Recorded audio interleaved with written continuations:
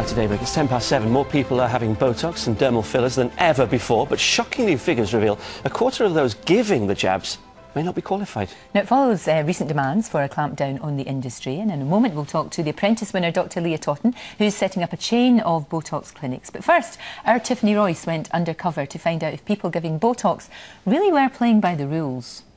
Once it was only the rich and famous who could afford injectables to smooth out wrinkles and freeze frown lines, but their popularity has soared. Botox and dermal fillers are now worth over £200 million in the UK. It's a booming industry, but is also highly unregulated. Earlier this year, I went undercover to find out if Botox is still being given by people who aren't medical professionals. In a shed in her back garden, one beautician was happy to give me Botox without any sign of a doctor or nurse. This is the needle. That would be using. But she didn't seem to realise she was doing anything wrong. I thought you had to go to a doctor to get these things done. No, you don't. From next year, you're going to have to see a doctor first. At the next salon, I was given no medical consultation or advice. Her main concern was that I spend more money. It's good, cheaper than other. Otherwise, it's 99.1 area and 3 area 199. 50 websites reviewed by leading plastic surgeons revealed almost a third did not name practitioners, while more than a quarter failed to mention any qualifications. Another worrying trend deals on procedures, with two for the price of one. Experts say regulate or risk a crisis in the industry with an increase in botched jobs and legal action. Well, we're joined now by the Apprentice winner, Dr. Leah and Nigel Mercer from the British Association of Aesthetic Plastic Surgeons.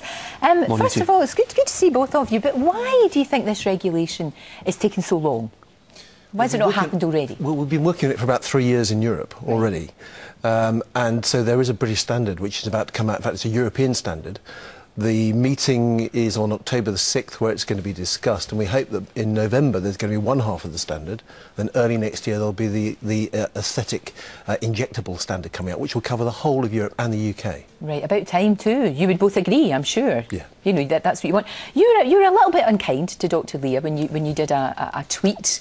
It was about, obviously when you won. If we can actually have a little look at that. It's a little bit unkind. You were sort of saying that she'd single-handedly destroyed all the work that you'd done to improve regulation. Do you still think that's the case? The problem was that I think that after Leah won, a comment was made that that Lord Sugar was coming into the market to regulate it. Right. And I think what I was very upset about was actually a lot of work had been done about regulation already, and quite clearly they have a massive following. And to give the public the impression that there had been nothing done to date was just not fair. But you were criticised when you won, weren't you, for having a lack of experience in a way? What's your response to that? Yeah, I mean, I think there was obviously a lot of publicity involved, and I think people made some pretty harsh and perhaps rash, you may feel in hindsight, comments. But I think had people have taken the opportunity to discuss with me my plans for the actual clinics, you would realise that a lot of the criticism that came at me was regards to me actually, being the person who was training other doctors to do these procedures, and that is certainly not the case. I mean, I have a team of highly skilled, immensely experienced injectors who are all medically trained, and amongst them BAP surgeons. Because you have to get this right, that's the thing, isn't it? And you, I would imagine, would welcome all of these regulations. It's going to make it better for you. Yeah, I mean, I think that it's absolutely fundamental that we have regulation in this industry. I have been so strong and so clear on that, and I've been utterly transparent about where I sit on that. What I think maybe didn't come across in either the edit of The Apprentice or in the press that followed that was what we plan for our clinics, and that is not for me to be taking the responsibility, to train injectors, but to actually put people in place who have the experience, that was flagged as being so critical. But do you think by opening a chain of these surgeries, it's trivialising it in a way? The fact that, you can go there in your lunch shower, you don't really have to research it, you just turn up and change the way you look. Yeah, I mean, no, I don't. I mean, obviously the initial plan was to start a chain. I can tell you it's extremely difficult to start one. Yeah.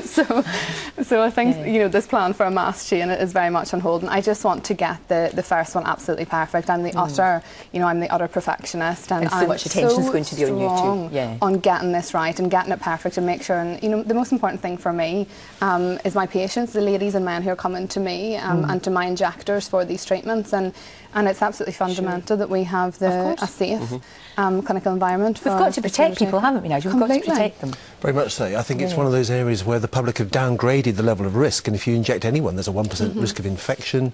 A lot of the fillers, you can get lumps, you can get granulomas, you can actually block arteries and lose pieces of skin. And as plastic surgeons, we do very little of this market. We do about 2% of the market, but we see most of the complications.